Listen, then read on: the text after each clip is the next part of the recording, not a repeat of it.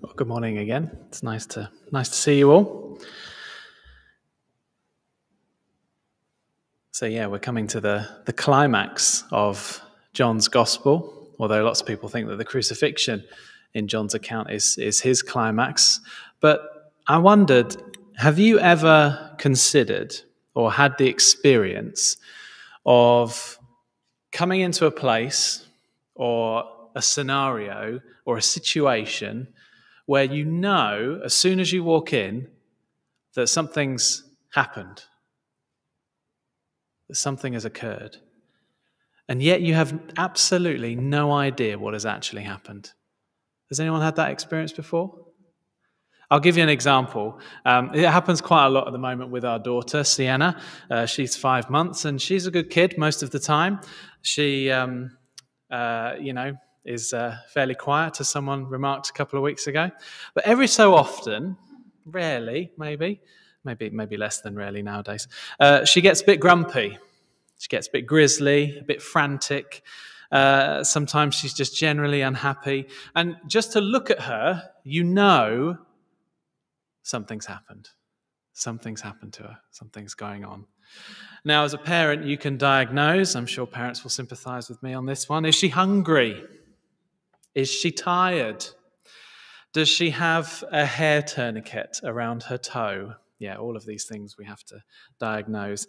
But actually, we can try loads of different things, and we don't actually know what on earth has happened. And then an hour later, we're doing a routine nappy change, and that's what it was. An hour ago, she's done a mess in her nappy, and we completely missed it. We curse ourselves. Why didn't we see the signs or smell the signs, as the case may be?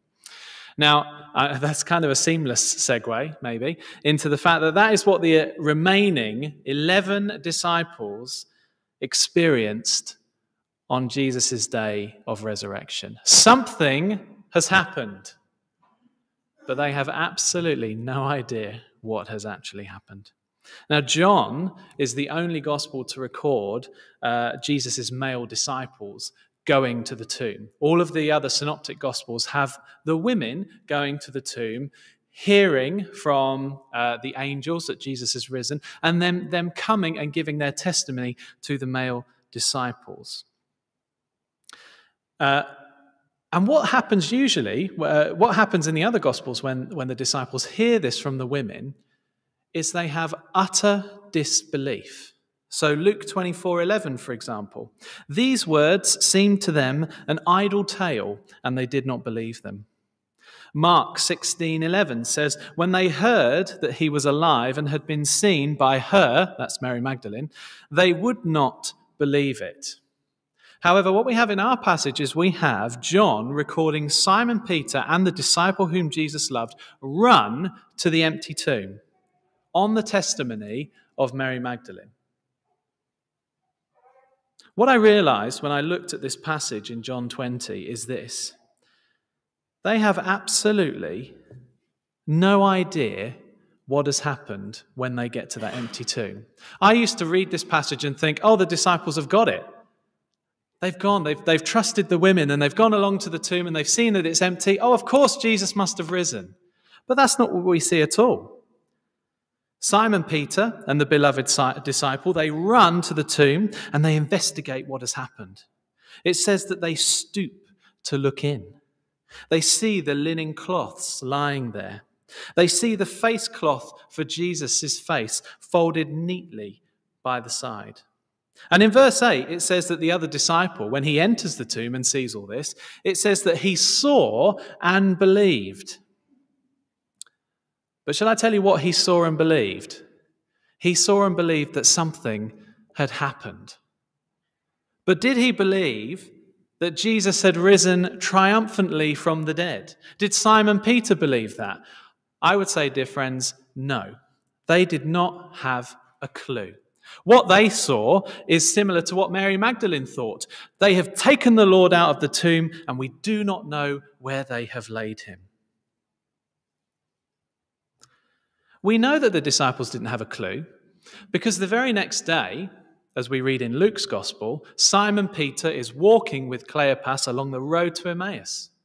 And Luke's Gospel records this, that they were looking sad. So sad that they don't even recognize the risen Jesus walking alongside them. They even say to him these words, "Moreover, some women of our company amazed us. They were at the tomb early in the morning, and when they did not find his body, they came back saying that they had even seen a vision of angels who said he was alive. Now some of those who were with us went to the tomb and found it just as the women had said, but him they did not see." So the disciples, as we read in John 20, had gone to the tomb on the testimony of women, had seen all of the things that they described, but could not make the connection that Jesus had risen from the dead. And that's why Jesus rebukes them in that passage in Luke. "O foolish ones and slow of heart." So what had actually happened on that morning? John 20, verse 9, if you look in your Bible, says exactly what the foolish disciples were missing. So let's look together. "For as yet they did not understand the scripture, that he must rise from the dead." Now, the rest of this message is going to focus on that verse 9. It's the key to solving the problem that Mary elaborates to the disciples. They've taken the Lord out of the tomb, and we do not know where they have laid him. Something's happened to Jesus. We don't know where he is. Maybe grave robbers have taken him. Maybe the Roman guards or the Jewish teachers of the law. Where is he? Verse 9 solves this mystery for us. Now, in particular, I'm going to focus on three things in the second part of the verse, that he must rise from the dead. But before I do that, I just want to focus on the first bit. For as yet they did not understand the scripture. That's why the disciples failed to make the connection for what was happening to Jesus. Why his triumphant rise from the grave was missed by Simon and the other disciple. And why, because of it, they still went away from the tomb feeling sad and dejected. I think that part of the passage serves as instruction to us. We need to ensure, brothers and sisters, that we are steeped in the scriptures, that we are saturated by God's holy word. Because we can't afford to miss what God has done and what God is doing in this world to restore it and to restore our broken lives. Thank God that Jesus took mercy on the disciples, even when they failed to understand what was going on. Thank God that he took mercy by appearing to them afterwards, as we'll look later on in subsequent messages on John's Gospel. Jesus appears to them. That's why I think sometimes Thomas gets a bad rap for being the one who is seen always as doubting, because all of the other 10 disciples did exactly the same thing. How sad would it be if you were the one who, when something happened, when the light dawned, when Jesus rose from the dead, you would be the one scrabbling around still in the dark? We need to be steeped in the scriptures. And this isn't just ensuring that you have a regular time of Bible study or relying on your old covenanters' memory verses perhaps, or Sunday school classes. Do you seek the wisdom of the Lord when you open up his holy word? Do you ask him when we read our Bibles to reveal more of his glory to you? Does the word impact your daily life, where you not only hear the commands of Jesus, but we obey them as well? Do you apply God's holy scriptures to your life? Because if we look at the two groups here, we've got Simon Peter, and then we've got the women at the tomb. Who is likely to have read more of the scriptures? It's probably going to be Simon Peter. He was quite a Jewish teacher's pet, I would say. And yet, in all four Gospels, the people who are honoured as having found the empty tomb and believe the testimony of the angels is the women. Not only that, Peter is rebuked for his lack of faith. That is what the Bible gives us, friends, if we read it properly, if we ask God to reveal himself to us in his word. This is what we receive. We receive faith in the promises of Jesus. That's why John wrote this gospel, as we've said all the way through this sermon series, that you believe that Jesus is the Christ, the Son of God. So read your Bibles, not because you have to, but because it will stir your belief, your faith in Christ. It will open your eyes to the greatness of God, that he's risen and now reigns in glory.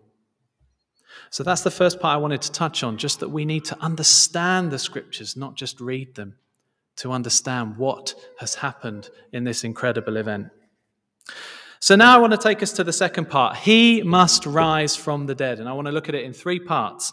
Number 1, he must rise from the dead.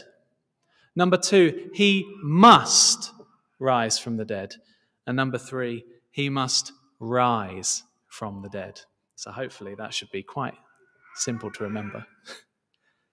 Firstly, the scriptures speak that he, Jesus, must rise from the dead. In this gospel, we already have a person who has risen from the dead, haven't we?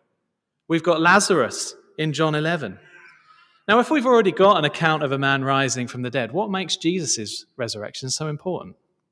Not only that, if you look at Matthew 27, you will see this. The tombs also were opened. This is at the death of Jesus, by the way. And many bodies of the saints who had fallen asleep were raised. And coming out of the tombs after his resurrection, they went into the holy city and appeared to many. So we've got quite a few people rising from the dead at this point. What makes Jesus's so special? Now, I'm being slightly facetious here because the answer is quite simple. In all of these cases, it is Jesus who is the catalyst for these resurrections. He is the one who makes it all happen. If we go back to John 11, when Lazarus has been in the tomb for 4 days, and Martha is sobbing at the death of her brother, asking the Lord, "Why haven't you done anything?" Jesus says this, "I am the resurrection and the life." Without the sacrifice of Jesus on the cross, all mankind would remain dead when they die. Dead in their sins, dead in their transgressions, dead in the flesh. But Jesus makes a way by his death and resurrection. In 1 Corinthians 15, which we're going to return to as well, the Apostle Paul, his life has been changed by seeing the risen Jesus on the road to Damascus. He says this in verse 20 of 1 Corinthians 15. "But in fact, Christ has been raised from the dead, the first fruits of those who have fallen asleep. For as by a man come death, by a man has also come the resurrection of the dead. For as in Adam all die, so also in Christ shall all be made alive." Without Jesus making a way for us, being the first fruits of resurrection, everything that we would hope for would be futile. The scriptures speak that Jesus must, and it's Jesus must rise from the dead because he makes a way for us to also rise from the dead. Isn't that amazing? He must rise so that we rise with him. Secondly, Jesus must rise from the dead. Why did he need to rise from the dead? Verse 9 in our passage, as I've already touched on, compels us to look to the scriptures for the answer. So let's go to a few places. There are many, but I'm going to touch on only a few. David, for example, in Psalm 16 says this, "For you will not abandon my soul to Sheol," that's the Hebrew place for the dead, "or let your Holy One see corruption."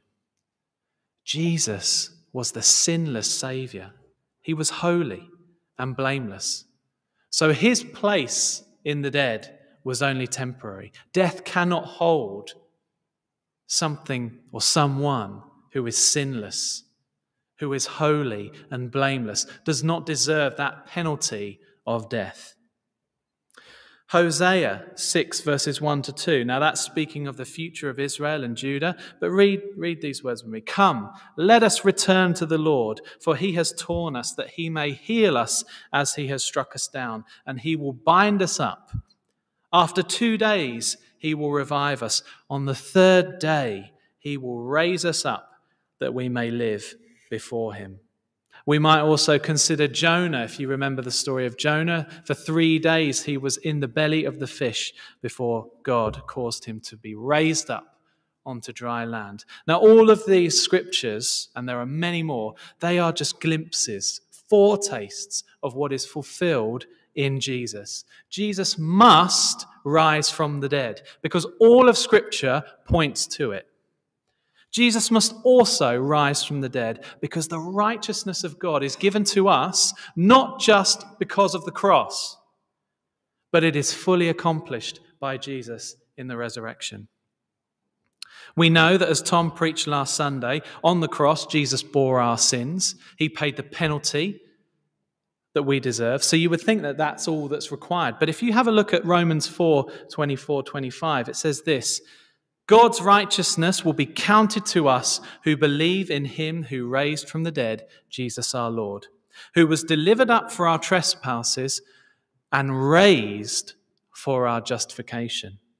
So we are justified by God not just because of the crucifixion, but because Jesus rose from the dead. Hallelujah. Furthermore, Jesus must rise from the dead, and this is really important. Because if he didn't rise from the dead, then all that he said, all that he taught us would be for nothing. Throughout the Gospels, Jesus predicts his death, but he also predicts that he will rise again from the dead. Even as we look earlier in John's Gospel, as he's talking to the Pharisees, he says, if you destroy this temple in 3 days, I will raise it up again. The temple, of course, being his body. If this didn't happen, then Jesus is made out to be a liar, pure and simple. Again, in 1 Corinthians 15, Paul states it plain and simple. It's a very famous passage on the resurrection. If Christ has not been in vain, then our preaching is in vain. So I might as well just sit down right now. And your faith is in vain. If Christ has not been raised, your faith is futile, and you are still in your sins. Then those who have fallen asleep in Christ have perished. If in Christ we have hope in this life only, we are of all people most to be pitied. There would be absolutely no point me speaking to you this morning, or us singing, or us even being here in this building. Now this is important because if someone asks you, why are you a Christian? I imagine that you might give them a myriad of different responses. Perhaps you might say, well, I'm a Christian because I have a relationship with God, which is true. You might say, I'm a Christian because, well, I've grown up in the church. Or you might say, I've always known God. I went to Sunday school. For myself, I went to Sunday school and I went to a Church of England school, and God has always been there in my life. Perhaps I might say that. Perhaps you might say, I'm a Christian because I follow the teachings of Jesus. All of those responses are valid, but church, this answer needs to be top of the list. I am a Christian because I believe that God raised Christ from the dead. That must be top of our answers. The resurrection is the belief by which the church stands or falls. Pure and simple. He must rise. Because if he doesn't, all of this is for naught. Now, if this is such an important doctrine for us as Christians, if this is the reason why we are here, because a man, Jesus, was raised from the dead by God, can you defend that when people challenge it? Do you have arguments? Do you have reasons? Do you have things that you can say to defend this point? It's worth considering. Finally, Jesus must rise. Throughout John, we've seen a recurring theme, which is the ascending and descending of Jesus. Okay, if you've missed it, then I would invite you to follow that theme. Take some time in your devotions. Have a look at John and see the ascending and descending motif that is present throughout this gospel. I'll give you a few examples. John 1 at the very beginning says, "Truly, truly, I say to you, you will see heaven opened and the angels of God ascending and descending on the Son of Man." Of course, that's a picture of Jacob's ladder. John 6, "For I have come down from heaven, not to do my own will, but the will of him who sent me." And later on in John 8, he talks about the Son of Man being lifted up, which of course is referring to his death on the cross. Church, we will never fully comprehend this coming down, this dissension, this humiliation of Jesus. He didn't just descend down like as if you were going down an escalator in a local shopping mall. The eternal Word, the Holy One of God, he stepped down from the beauty and glory and heights of heaven itself to take on flesh, the flesh of sinful man, to walk in this broken world. We will never get our heads around the decision that God made to do that, to become incarnate, all because he loves us. And then to face the further humiliation that we heard last week, the scorn of humanity, beatings, floggings, crucifixion, and death. Philippians 2, 5-8 famously says this, "Have this mind among yourselves, which is yours in Christ Jesus, who though he was in the form of God, did not count equality with God something to be grasped, but emptied himself by taking the form of a servant, being born in the likeness of men, and then being found in human form, he humbled himself by becoming obedient to the point of death, even death on a cross." Total and utter humiliation, more than any of us will ever go through in our lives. But Jesus must rise. His descent was only temporary to save our souls. And the fact that he would descend from heaven to earth makes him worthy of the highest honor. If you carry on reading Philippians 2, you'll see this. "Therefore, God has highly exalted him and bestowed on him the name that is above every name, so that at the name of Jesus every knee should bow in heaven and on earth and under the earth, and every tongue confess that Jesus Christ is Lord, to the glory of God the Father." The resurrection of Jesus is the beginning of Christ's rightful ascent back to glory, leading to his ascension to heaven, his seating at the right hand of the Father, and his second coming, this time in glory and majesty and might. On Tuesday, Steve and I, we had a Muslim man around in this church. We took him on a tour, and he stood in this very hall, and he looked up at the scripture above me, and he asked, why is that up there? Now, as you can imagine, Steve and I were licking our lips at this opportunity.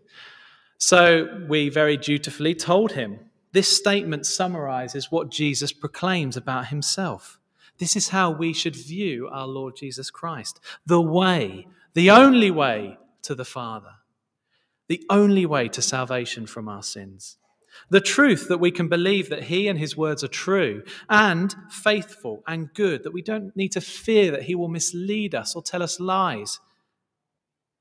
And finally, the life that through him, through his death, through his resurrection, we can enjoy abundance of life, not just now, but eternal life with him. So we explained this all to this chap, and at the end of it, I asked him, do you find this offensive? You know, it's quite an exclusive verse, isn't it? I, Jesus, I am the way, the only way, the truth and the life.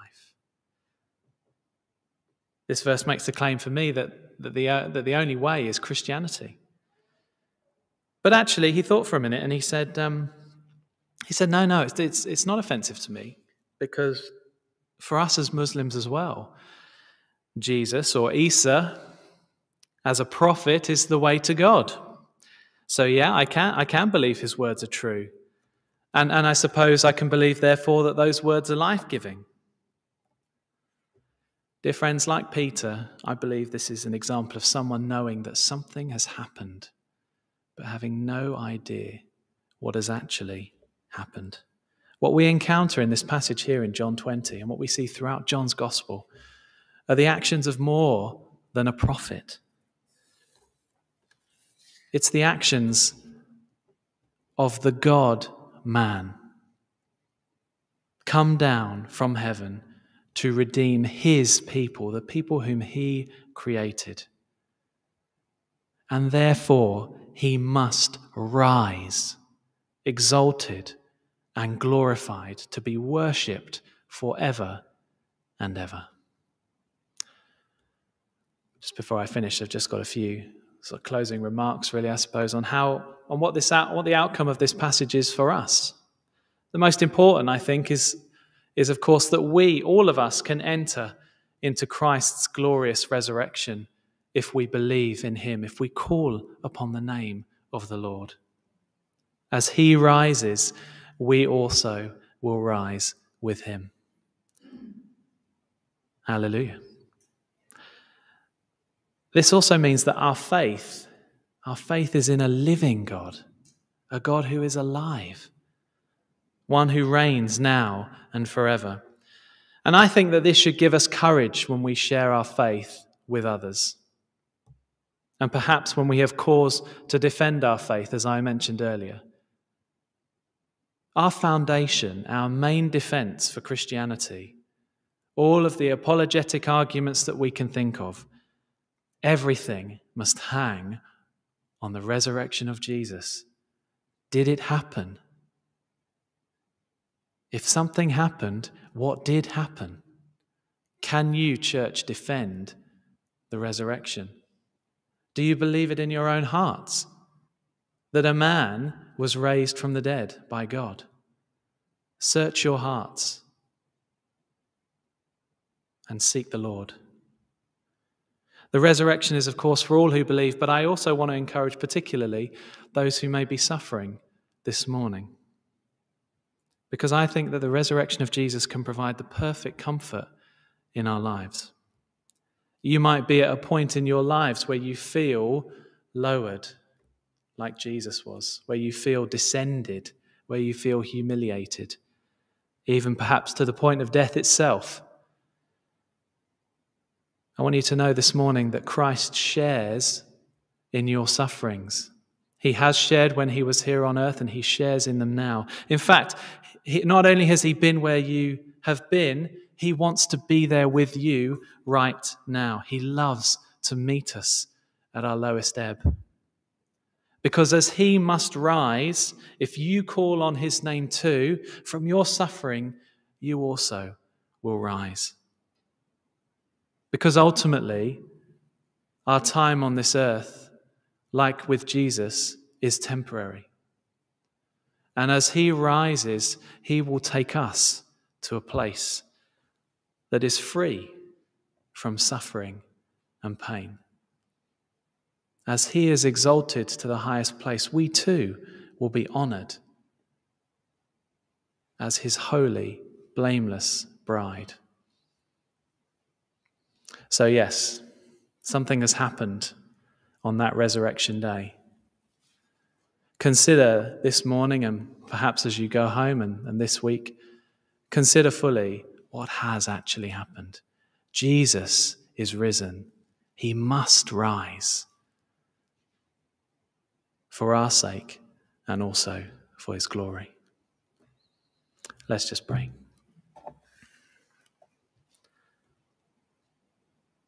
Father God, we marvel at this wonderful plan of redemption. That, Lord, at the foundation of this world you made, that between the Father and the Son you agreed that the Son would come down to this earth, would take on the form of sinful man, the form of a servant, walk among us, teach us, live a life of perfect obedience, and, Lord, die an obedient death on a cross. Lord, we marvel at the decision that you made to do that and what it took, the sacrifice. Lord, the sacrifice was not just on the cross. The sacrifice was also to choose to come down and walk among us. But Lord, we thank you for this resurrection day. Lord, we believe that death could not hold you in the grave. Father God, we thank you that your Spirit caused Christ to rise from the grave, and now he is seated at your right hand, that he is glorified and exalted and lifted high. How majestic is our Lord Jesus Christ. How wonderful is he. Father, as we consider this amazing truth on which our entire faith stands, Lord, would you help to fortify it by your Holy Spirit and by your scriptures and by each other as the church. Help us to encourage one another in this glorious truth that he is risen and he reigns on high. And Lord, we look forward to the day when we too will rise with him, where we will be caught up and meet you at the end of all things, where we will glorify you forever and ever. Amen.